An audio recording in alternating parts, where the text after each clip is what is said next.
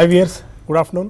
Kalyan jewellers సమర్పిస్తున్న smart invest కార్యక్రమానికి స్వాగతం. ప్రస్తుతం మార్కెట్స్లో అమ్మకాల ఒత్తిడి కొనసాగుతూనే ఉంది. కీలకమైన లెవెల్స్ అన్నింటినీ బ్రేక్ చేసుకుంటూ మార్కెట్స్ కిందికి దిగి వస్తూనే ఉన్నాయి. 10,900 అనుకున్నాం, లెవెల్ బ్రీచ్ అయింది. 10,800 దాటింది, 700 దాటింది, ఇప్పుడు 600 లెవెల్ దగ్గరికి వచ్చి ఆగింది.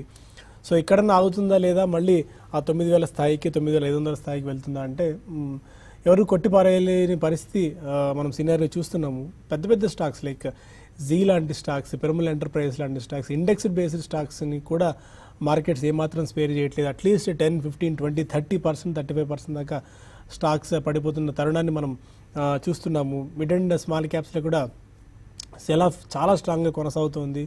ఇది లాస్ట్ లెగ్ ఆఫ్ సెల్లింగ్ ఆర్ఎల్స్ ఇది మిడిల్ ఆఫ్ ది రేంజ్లో మనం ఉన్నామా, ఇంకా సెల్లింగ్ ఇంటెన్సివ్ అయ్యే అవకాశాలు ఉన్నాయా బడ్జెట్ తర్వాత అంటే చెప్పడం కష్టంగా ఉంది. ఒకవేళ స్థిరమైన ప్రభుత్వం వస్తే తప్ప మళ్ళీ కొద్ది గొప్ప తేరుకునే పరిస్థితి మనకి ఏమాత్రం కనిపించట్లేదు. ఒకవేళ అక్కడ కూడా ఏదైనా నెగిటివ్ ఫ్యాక్టర్ వచ్చిందంటే ఇండెక్స్ కానీ స్టాక్స్ కానీ ఇంకా దారుణంగా నష్టపోయే ప్రమాదం చాలా స్పష్టంగా మనకు కనిపిస్తుంది. ఇండెక్స్ ఫర్ దిస్ 10,600, 10,700 దగ్గర ఉంది కానీ బట్ చాలా స్టాక్స్ పీక్ నుంచి చూస్తే 30-40% దాకా నష్టపోవడం మనం గమనిస్తున్నాం. ఇవాళ స్పెసిఫిక్గా చూస్తే mid and small caps almost ఇండెక్స్లో 1.5% మేర నష్టపోయాయి. ఐటీ, మీడియా, రియాలిటీ మాత్రమే కొద్ది గొప్ప గెయిన్స్ చూస్తున్నాం. దట్టు మీడియా ఎందుకు ఉందంటే జీలో లోయర్ లెవెల్స్ దగ్గర చాలా స్ట్రాంగ్ బయింగ్ కనిపించింది. దానివల్ల మీడియా స్పేస్, మీడియా ఇండెక్స్ లాభాల్లో ఉన్నట్టు మనం చూస్తున్నాం. Pharma, private banks, Finserv, banking లాంటి సెక్టర్లో చాలా డీప్ కట్స్ ఇవాళ మనం గమనించవచ్చు. స్టాక్ స్పెసిఫిక్గా చూస్తే జీ ఒక 10% దాకా గెయిన్ అయింది. ఎందుకంటే లాస్ట్ ట్రేడింగ్ రోజున మనకి 30-35% దాకా సెల్ ఆఫ్ చూసాం. జీ ప్రమోటర్లు బయటకు వచ్చి కొద్ది గొప్ప డెట్స్ని తగ్గించుకునే ప్రయత్నాల్లో భాగంగా ఆయన వచ్చిన ఓపెన్ లెటర్ ఒకటి అండ్ ఈ లెండర్స్ కూడా 90 రోజుల పాటు స్టాక్స్ని అమ్మకుండా ఆగుతామని చెప్పి వాళ్ళు ఇచ్చిన ఒక్క అష్యూరెన్స్ స్టాక్స్ని కొద్ది గొప్ప ఈ పాయింట్ ఆఫ్ టైంలో నిలబెట్టాయి.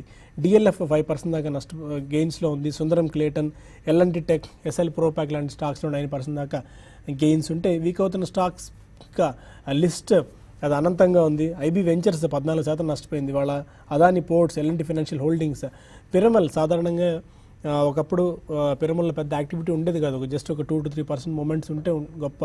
ఇప్పుడు అలాంటి పిరమల్ స్టాక్లు కూడా ఫ్రీ ఫాల్ 5-10% పడిపోతుంది. ఇవాళ కూడా పిరమల్ అబోవ్ 5% నష్టపోవడం చూస్తున్నాం. IB housing, ICICI bank for the matter one of the index డ్రాగర్, yes bank, Muthoot finance కూడా 5% దాకా నష్టపోయింది. ఇవి కాకుండా గ్రాఫైట్ రిలేటెడ్ స్టాక్స్లో అమ్మకాల ఒత్తిడి కొనసాగుతూనే ఉంది. హెచ్ఈజీ ఇవాళ 15% మేర నష్టపోయింది. గ్రాఫైట్ ఇండియా, డిహెచ్ఎఫ్ఎల్ మరొక 10% మేర ఇవాళ నష్టపోయింది. జీ మీడియా, జేకే పేపర్ లాంటి స్టాక్స్ అని కూడా లోయర్ సీలింగ్ దగ్గర ఇవాళ టచ్ అవుతున్నాయి. ఇది ఇప్పుడు దాకా ఉన్న మార్కెట్ స్నాప్ షాట్ అనలిస్ట్ ఎలాంటి వ్యూతో అడిగి తెలుసుకుందాం. Good afternoon both of you sir. So ఇది గుడ్ ఆఫ్టర్నూన్ అనాలో లేదో కూడా చెప్పలేని పరిస్థితి. సో ఎక్కడ మనం తలదాచుకోవాలో కూడా తెలియని దుస్థితిలో ఉన్నాం ప్రస్తుతం. లార్జ్ క్యాప్ స్టాక్స్ లేదు, మిడ్ అండ్ లేదు, స్మాల్ లేదు. ప్రతి స్టాక్ని మార్కెట్ ఏమాత్రం స్పేర్ చేయని పరిస్థితి. సో క్యాష్లో ఉండడం మంచిది అంటారా, ఆర్ఎల్స్ కొద్ది రోజులు మార్కెట్ చూడకుండా ఆగడం మంచిది అంటారా? మార్నింగ్ కూడా చెప్పడం జరిగిందండి. మనం definitely stay in cash, there is no doubt about it. ఎందుకంటే strong brand names and strong reputation ఉన్న companies with in some sectors, corporate governance issues కాదు, మనం గతంలో చెప్పినట్టు డెట్ బర్డన్ కొద్దిగా ఉన్న వాళ్ళు వాళ్ళ సబ్సిడరీస్లో వాటి ద్వారా చేసిన బిజినెస్లో ఎంత డెట్ ఉందో తెలీదు. సో సడన్లీ కొన్ని స్టోరీస్ సర్ఫేస్ అవుతున్నాయండి. అండ్ మార్కెట్లో మాత్రం చాలా రూత్లెస్గా అసలు సెల్లింగ్ జరుగుతుంది. సో మనం గతంలో ఏంటంటే కనీసం ఆలోచించుకునే టైం అని ఉండేది. ఈ రోజుల్లో మెషిన్ బేస్డ్ సెల్లింగ్ జరుగుతుంది కాబట్టి వాళ్ళు లెవెల్స్ పెట్టి ప్రాసెస్ డ్రివెన్ మ్యాసకర్ అనే చెప్పొచ్చు ఇదంతా. సో ఈ కారణం వలన డెఫినెట్లీ తొందరపడి కొనద్దు. ఎస్ఐపి చేసేవాళ్ళు డెఫినెట్లీ వాళ్ళు కొద్దిగా ఎస్ఐపి మార్కెట్ ఎక్కువ పడుతుంది కాబట్టి అమౌంట్స్ కూడా అడిషనల్ పర్చేస్ కింద కొనండి. అది కూడా మ్యూచువల్ ఫండ్స్ అంటున్నా. డైరెక్ట్ మార్కెట్లో ఎవరైనా కొనదలుచుకుంటే మాత్రం I don't think this is the time అండి. గతంలో కూడా చెప్పాము మనకి మేలో ఈ రిజల్ట్స్ వస్తాయి. Complete 31st March results most of them మేలో వస్తాయి. అలాగే మనకి జనరల్ ఎలక్షన్ రిజల్ట్స్ కూడా ఆ టైంలోనే అన్ని రెండు సింక్రనైజ్ అవుతాయి కాబట్టి lot of volatility will be there. చిన్న ఇన్వెస్టర్స్ మాత్రం తట్టుకోలేరు. So in my opinion, if you want to invest good money, stay away from the market, be cautious for the next 2-3 months. ఒకవేళ ఎస్ఐపి ద్వారా ఎవరైనా invest చేయదలుచుకుంటే invest చేయండి. బాగా పడ్డప్పుడు అంటే 1 డే కాదు, అట్లా పడ్డప్పుడు అడిషనల్గా ఇన్వెస్ట్ చేయండి. బట్ ఏ సెక్టర్ అయినా కానీ, ఏ కంపెనీ అయినా కానీ, వీ డు నాట్ నో లోపల ఎంత ఏ ప్రాబ్లమ్స్ ఉన్నాయో. డెడ్ బర్డన్స్ కానివ్వండి, ఇప్పుడు నిన్న లాస్ట్ వీక్ జీ పడ్డది, promoters pledging of G entertainment shares in. So group companies అన్నీ ఎఫెక్ట్ అయినాయండి వాళ్ళు. సో ఈ లెవెల్లో చాలా కష్టం అండి. ఒక్కొక్క స్టాక్ని మనం నమ్ముకుంటే 1 or 2 స్టాక్స్ 3 స్టాక్స్ పోర్ట్ఫోలియో ఉంటే మాత్రం it's going to be a disaster. Please do not step in. బాగా పడ్డాయి కదా అనే యోచనతో చాలామంది కూడా కొంతగా రీటైలర్స్ కొంటున్నారు. It's not good. Stay away, be cautious, let all the storm and dust settle down అనే చెప్పొచ్చండి. సో మీరు ఎలాంటి టెక్నికల్ వ్యూతో ఉన్నారు? కీ లెవెల్స్ అన్నింటినీ నిఫ్టీ బ్రీచ్ చేస్తుంది. బ్యాంక్ నిఫ్టీ మరింత వీక్గా ఉంది బికాజ్ ఐసిఐసిఐ బ్యాంక్ ఇవాళ 3 to 4% దాకా పడిన నేపథ్యంలో. సో ఎక్కడ down side strong support levels కనిపిస్తున్నాయి? 4 ఫిగర్ రావడానికి మనకి ఇంకా ఎంతకాలం పట్టచ్చు? 4 ఫిగర్ అంటే ఇంకా 600-700 పాయింట్స్ దూరంలో ఉంది కాబట్టి మనం ఎగ్జాక్ట్ టైం ఫ్రేమ్ అనేది చెప్పలేము. బట్ ఓవరాల్గా షార్ట్ టర్మ్ చూస్తే కనుక మార్కెట్ కొంచెం ఒక డౌన్ సైడ్ కరెక్షన్లో ఉందనుకోవచ్చు. ఎందుకంటే లాస్ట్ వీక్ చూస్తే కనుక టెక్నికల్గా ఒక వీక్లీ చార్ట్లో చూస్తే కనుక ఒక down side reversal bar pattern ఏర్పడింది. అంటే హైలో ఓపెన్ అయ్యి కొంచెం మైనర్ అప్ ట్రెండ్ తర్వాత వీక్లీ లో దగ్గర బాగా వీక్గా క్లోజ్ అయింది. సో కాబట్టి ఇది టెక్నికల్గా ఇది ఒక డౌన్ సైడ్ రివర్సల్ కాబట్టి కొంచెం మార్కెట్ ఒక కరెక్షన్ ఫేస్లోకి వెళ్ళే అవకాశాలు కనిపిస్తుంది. కానీ మనం లాస్ట్ ఒక కపుల్ ఆఫ్ మంత్స్గా చూస్తే కనుక ఇంచుమించు 10,000 నుంచి 11,000 వరకు పెరిగింది కాబట్టి ఒక రిలీఫ్ ర్యాలీ తర్వాత ఒక నార్మల్ టెక్నికల్ రియాక్షన్ డ్యూ ఉంది కాబట్టి ఆ రియాక్షన్ ఇప్పుడు కనిపిస్తుంది. కాకపోతే మనకి మిడ్ క్యాప్ స్మాల్ క్యాప్లోనూ అలాగే స్టాక్ స్పెసిఫిక్ మూమెంట్స్ చూస్తే కనుక ఆ పడిన తీరు చూస్తే కనుక మరీ ఎక్కువగా ఉంది కాబట్టి కొంచెం సెల్లింగ్ ప్రెషర్ కూడా కంటిన్యూ అయ్యే అవకాశాలు ఎక్కువ కనిపిస్తుంది. ఇవాళ మార్కెట్ చూస్తే కనుక 10,700 స్థాయి సపోర్ట్ కింద ట్రేడ్ అవుతుంది కాబట్టి షార్ట్ టర్మ్లో నా ఉద్దేశము 10,450 లెవెల్స్ వరకు వెళ్ళే అవకాశాలు కనిపిస్తుంది. అది షార్ట్ టర్మ్ కీలకమైన సపోర్ట్లు కాబట్టి అక్కడ కొంచెం రికవరీ వచ్చే అవకాశాలు కనిపిస్తుంది. అలాగే లాస్ట్ ఒక 2-3 మంత్స్గా చూస్తే కనుక మనకి 11,000 రెసిస్టెన్స్ అలాగే 10,400 10,450 దగ్గర కొంచెం రికవరీ వస్తుంది కాబట్టి బహుశా అక్కడ కొంచెం ఏమైనా సపోర్ట్ వస్తుందేమో చూడాలి. బట్ ఓవరాల్గా మార్కెట్ కొంచెం వీక్గా ఉంది కాబట్టి షార్ట్ టర్మ్ వీక్నెస్ కంటిన్యూ అయ్యే అవకాశాలు కనిపిస్తుంది కాబట్టి లాంగ్ పొజిషన్స్ని అవాయిడ్ చేయడం మంచిది. ఎన్ని stocks to cell? Stock to cell అంటే కనుక ఓవరాల్గా మనకి మెటల్స్ చూస్తే కనుక బాగా వీక్గా కనిపిస్తుంది. అలాగే బ్యాంక్స్ కూడా చూస్తే కనుక ముఖ్యంగా పిఎస్యూ బ్యాంక్స్ చూస్తే కనుక మనం ఒక 5-6 వారాలుగా ఒక రిలీఫ్ ర్యాలీ చూసాము. ఆ రిలీఫ్ ర్యాలీ తర్వాత పాజిటివ్ న్యూస్ అంతా కూడా అబ్జర్వ్ చేసుకుంది. ఫ్యాక్టరీ అయిపోయింది కాబట్టి ఇంకా నెక్స్ట్ మళ్ళీ మేజర్ టెండర్ని కంటిన్యూ చేసే అవకాశాలు కనిపిస్తుంది కాబట్టి పిఎస్యూ బ్యాంక్స్ కొంచెం షార్ట్ టర్మ్ వీక్గా ఉండే అవకాశాలు కనిపిస్తుంది. Okay fine. కొంతమంది కాలర్స్ ఉన్నారు. శ్రీకాకుళం నుంచి ఫస్ట్ కాలర్ రాంబాబు. అడగండి రాంబాబు. సార్ మిందా ఇండస్ట్రీ ఒకటి బాగా లాస్ అవుతుంది సార్, దాని గురించి కొంచెం. మిందా ఏ ప్రైస్లో తీసుకున్నారు మీరు? మిందా 400 లో తీసుకున్నాను. ఓకే ఫైన్ చెప్తారు. మిందా ఇండస్ట్రీస్ మనం యావరేజ్ చేయొచ్చా అని అడుగుదాం అనుకుంటున్నాను. డోంట్ డూ ఇట్ అండ్ అంటే ఇప్పుడు మనకి ఓవరాల్ ఆటోమొబైల్ సేల్స్ మనం గత 2-3 మంత్స్ నుంచి కూడా చూస్తూనే ఉన్నాం. మంత్ ఆన్ మంత్ ఫిగర్స్ అంత ఆశాజనకంగా లేవు. ఎక్స్పోర్ట్ ఆర్డర్స్ కూడా అంత ఆశాజనకంగా లేవు. ఎందుకంటే Bharat forge largest supplier of axles to class 8 trucks ఇట్లా మంత్ ఆన్ మంత్ ఫిగర్స్ వాళ్ళు. అండ్ టెల్కోవి చూస్తున్నాం మనం, జేఎల్ఆర్ ఫిగర్స్ ఇంటర్నేషనల్ మార్కెట్స్లో. సో ఇంటర్నేషనల్లీ కానీ డొమెస్టికలీ కానీ ఆటోమొబైల్ సేల్స్ బాగలేవు కాబట్టి ఆల్ ఆటో యాన్సిలరీ కంపెనీస్ కూడా బిజినెస్ పరంగా దెబ్బతినే అవకాశం ఉంది. సో అడిషనల్గా ఇప్పుడు యావరేజ్ చేయాలా కొని? డోంట్ డూ ఇట్ అండి. Just wait. మనకి మార్చ్ క్వార్టర్ రిజల్ట్స్ అయిన తర్వాత, యాన్యువల్ రిజల్ట్ అయిన తర్వాత కూడా మనకు ఆపర్చునిటీస్ వస్తాయి. ఈ లోపల మార్కెట్ ఏమైనా షార్ప్గా పెరిగి రికవర్ అయ్యి వీ షేప్ రికవరీ అయితే స్వల్పంగా పెరిగినా అక్కడ కంఫర్ట్ వాల్యూ ఎక్కువ ఉంటుంది, మార్జిన్ ఆఫ్ సేఫ్టీ అక్కడే ఉంటుంది కాబట్టి అక్కడ దాకా మాత్రం మీరు డెఫినెట్లీ యావరేజ్ చేయొద్దు, అడిషనల్గా కొనొద్దు. హైదరాబాద్ నుంచి రామకృష్ణ మరో కాలర్. నమస్కారం చెప్పండి రామకృష్ణ. డిష్ టీవీ ఉన్నాయి కదా 35 లో ఉన్నాయి, ఇప్పుడు యావరేజ్ చేయమంటారేమో. డిష్ టీవీ బాగా పడింది. డిష్ టీవీకి ఉండాల్సిన సమస్యలనే ఉన్నాయి. సో ఇప్పుడు యావరేజ్ చేసుకోవచ్చా? డిష్ టీవీ బాగా వీక్గా ఉన్న స్టాక్ లాస్ట్ 1 ఇయర్గా చూస్తే కనుక అండర్ పెర్ఫార్మ్ చేసిన స్టాక్ హై నుంచి ఇంచుమించు 110 రూపాయల నుంచి బిలో ఒక 30 రూపీస్ కూడా రావడం అని చూస్తున్నాము. 20 రూపీస్ లెవెల్లో ప్రస్తుతానికి ట్రేడ్ అవుతుంది. ప్రైస్ బాగా అట్రాక్టివ్గా కనిపిస్తున్న ఉద్దేశంతో మీరు యావరేజ్ చేయాలనుకోవచ్చు. బట్ ఓవరాల్గా చూస్తే కనుక బేరిష్లో ఉన్న స్టాక్ కాబట్టి నా ఉద్దేశము, పైగా ఈ మధ్యకాలంలో కొన్ని న్యూస్ కూడా వింటున్నాం కాబట్టి కొంచెం అవాయిడ్ చేయండి డిష్ టీవీని. ఓకే, ఇక మరిన్ని కాల్స్ అండ్ మెయిల్స్ తీసుకునే ముందు స్మార్ట్ ఇన్వెస్ట్లో చిన్న విరామం.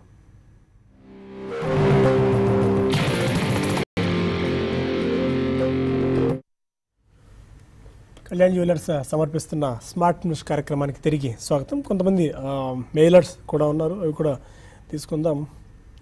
శ్రీనివాసరావు అడుగుతున్నారు, టీసీఎస్ 10 షేర్స్ ఉన్నాయట, 1000 రూపీస్లో లాంగ్ బ్యాక్ తీసుకున్నారు, హోల్డర్ సెల్. లక్ష్మి పేరు మీద అడుగుతున్నారు, టీసీఎస్ 1000 రూపీస్.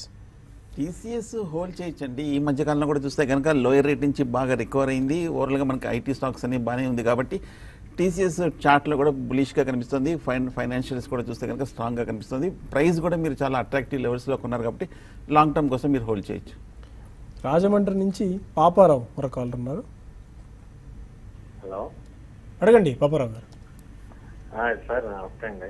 నమస్కారం, చెప్పండి. గ్రాఫైట్ అండి, హెచ్ఈజీ. గ్రాఫైట్ అండి ఏమో ఎన్బిఆర్, హెచ్ఈజీ 4200 కొన్నాం. ఇప్పుడు ఏమైనా యావరేజ్ చేయొచ్చా లేకపోతే ఇంకా అది ఏ టైంలో చేయొచ్చు, ఏ రేట్లో చేయొచ్చు? గ్రాఫైట్ 4000, హెచ్ఈజీ 4200, గ్రాఫైట్ ఎంత?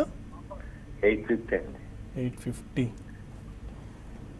So HEG and graphite average చేసుకోవచ్చా? ఎల్స్ ఎనీ టేక్ ఎవరైనా? నో, మనం గతంలో కూడా లాస్ట్ 2-3 మంత్స్ నుంచి కంటిన్యూస్లీ చెప్తూనే ఉన్నాం అండి. బికాజ్ యావరేజ్ అనేది ఏ స్టాక్ కూడా చేయొద్దు, leave alone HEG and graphite. ఎందుకంటే మనకి ఆల్మోస్ట్ 50% పైన పడ్డ స్టాక్స్ అండి ఇవన్నీ.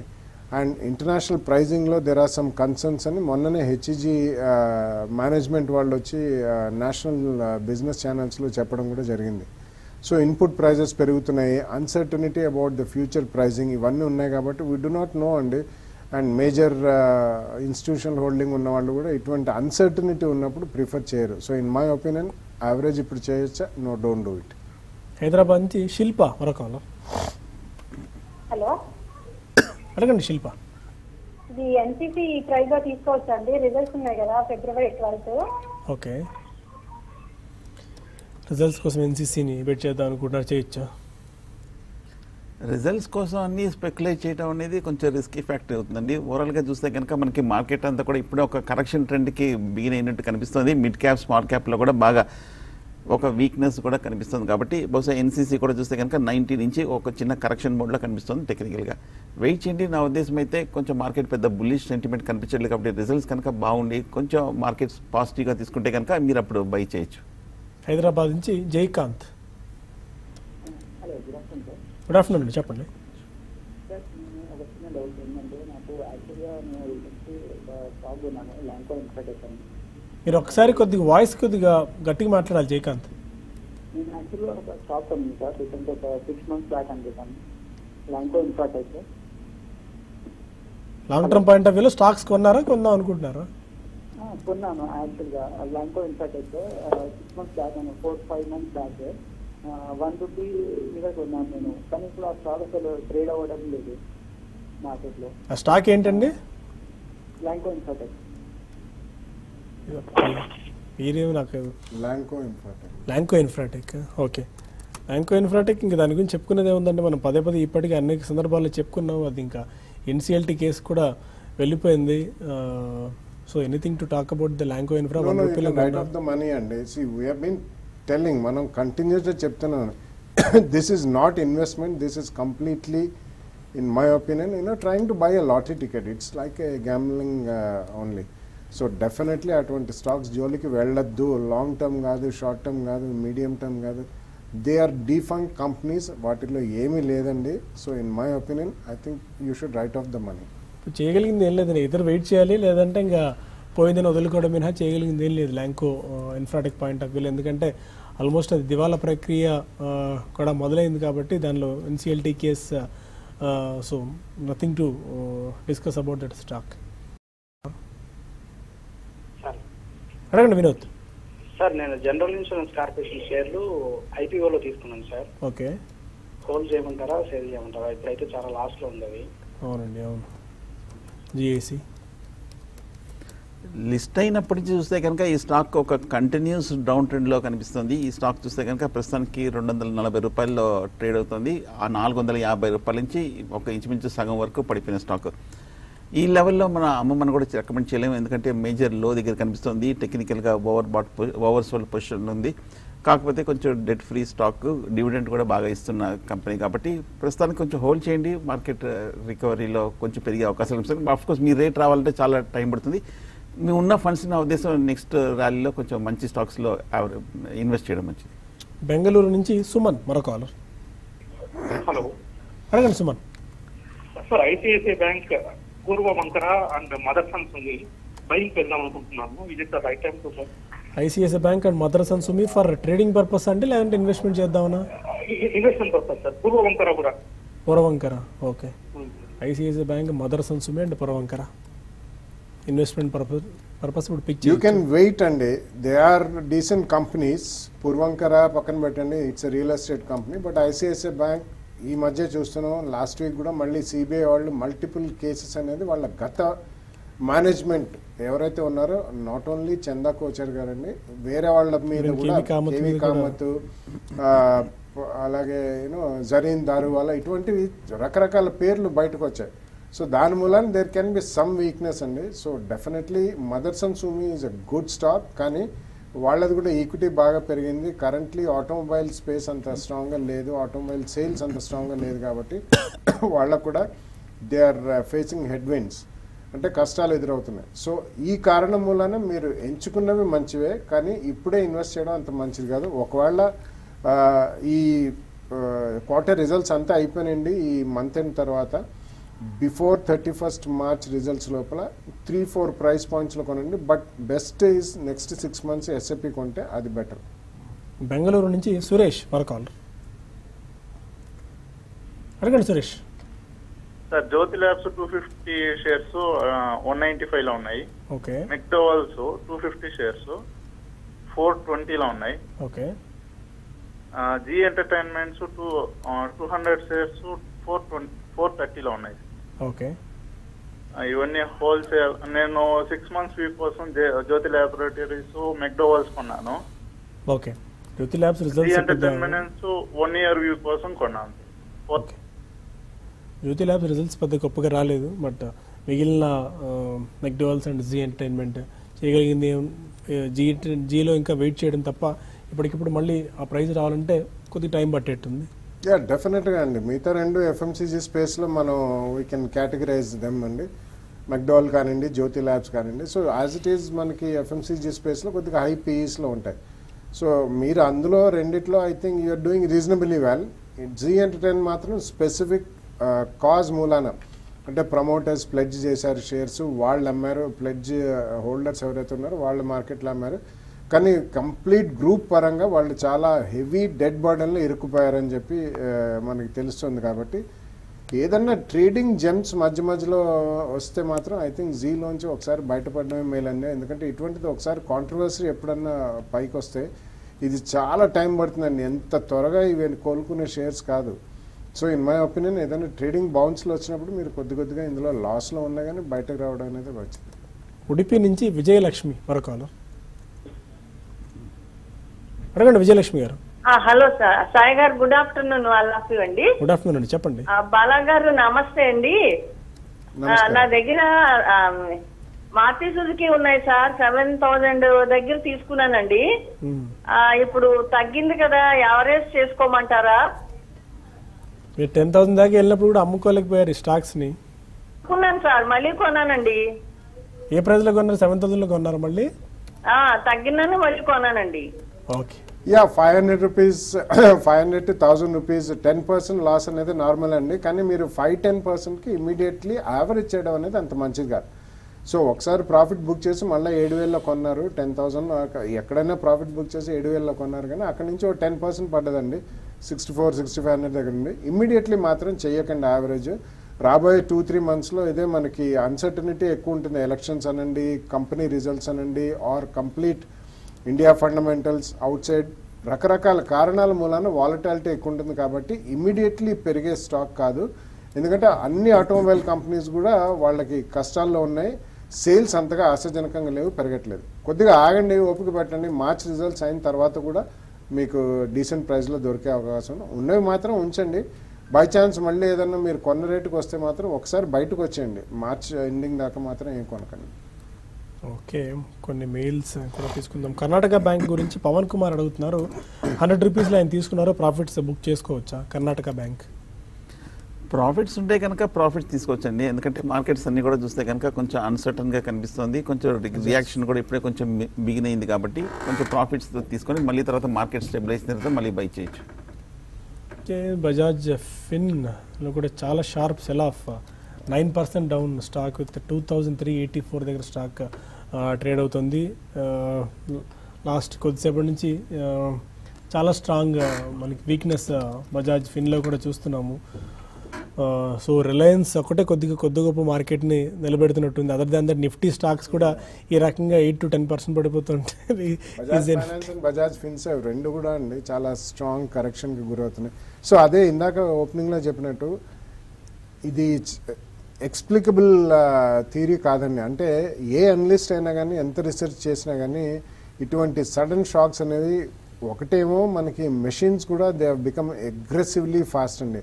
ఈ కంప్యూటర్స్, ఆల్గరిథమిక్ బేస్డ్ ట్రేడింగ్స్ అనండి, కొన్ని స్పెసిఫిక్ ఈవెంట్స్ ఏదో ఒక కంపెనీలో ఒక సెక్టర్లో జరగానే అది అక్రాస్ ద బోర్డ్ మనకి ట్రేడింగ్ పొజిషన్స్, హెడ్జ్ ఫండ్స్, ఇటువంటి ట్రేడర్స్, ఆల్గరిథమిక్ బేస్డ్ వాళ్ళు చాలా ఫాస్ట్గా యాక్షన్ అయిపోతుంది. కాబట్టి రీటైలర్కి అంత ఈజీ కాదు ఈ మార్కెట్లో తట్టుకుని ఇన్వెస్ట్మెంట్ చేయడం కానీ ఇన్వెస్ట్మెంట్లో ప్రాఫిట్స్ తీసుకోవడం కానీ.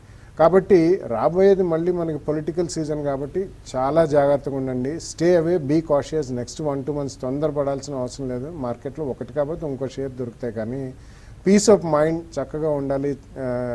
And fortunately safety of margin ఇవన్నీ ఉండాలంటే మాత్రం మార్చ్ తర్వాతనే బెటర్ అని చెప్తాను. సో మరింత deep cuts, Sensex 400 points down, Nifty almost 140 points down, bank Nifty ఏకంగా 500 పాయింట్స్ డౌన్, 10,640 లెవెల్స్కి ప్రస్తుతం నిఫ్టీ వచ్చేసింది. ఈ జోరు చూసినట్టయితే 10,600 లెవెల్స్ని కూడా ఈజీగా బ్రీచ్ చేసే అవకాశాలు చాలా స్పష్టంగా మనకు కనిపిస్తున్నాయి. So let's wait and watch. మినహా చేయగలిగింది ఏం లేదు. బజాజ్ ఫిన్సర్ 6,000 రూపీస్ మార్క్ని కంటే దిగుకు వచ్చేసింది. 355-400 రూపీస్ ఇవాళ ఒక్కరోజే క్రాక్ అవ్వడం చూస్తున్నాము. సో లెట్స్ వెయిట్, అంతే. అదొకటే ప్రస్తుతానికి ఉన్న మన దగ్గర ఉన్న పాటించాల్సిన మంత్రం. ఆ నోట్తో బులెటిన్ ఇక్కడ వైండప్ చేద్దాం. Stay with us for latest updates.